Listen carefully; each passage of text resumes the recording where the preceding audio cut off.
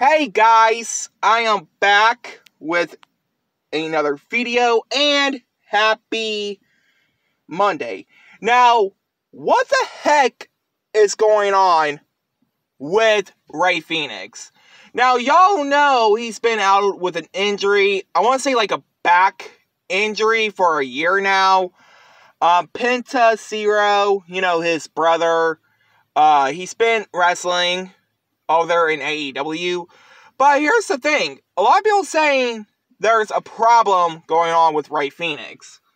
So remember I said he's supposed to be signed with WWE after his AEW contract expired? Well, here's the problem. Tony Khan says no because he still wants to keep Fenix on the AEW roster until he gets back from injury. But here's my opinion. Who cares? I mean, yeah, everybody still hates AEW now because, well, not because they fired CM Punk. It's because, one, their ratings are low, like real low. Two, they barely done any matches with any other wrestlers. Three, the storylines are good, some not good. And four,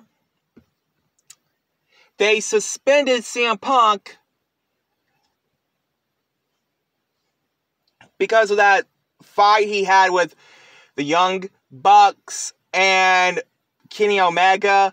But after that, when he returned to the company, like back on September 2nd, 2023, they had to fire CM Punk because of that fight he had with Jack Perry at All In London in 2023, which they aired that fight on an episode of Dynamite a few months back. But here's my thing. I think it's not fair that Fenix, his contract was supposed to be up a month ago, because a lot of people saying he didn't sign a contract with WWE, did not sign a contract with WWE, but still stuck with Tony Khan and AEW. Now, yes, don't get me wrong, I know we're hearing rumors that on the October 18th episode of SmackDown this week, that we're getting heavy machinery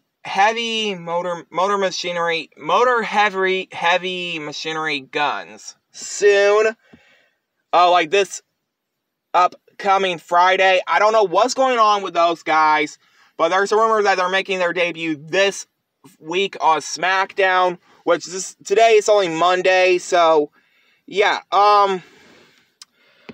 I still think it's not fair that, you're going to keep a wrestler who has been out with an injury and then their contract is about to expire really soon.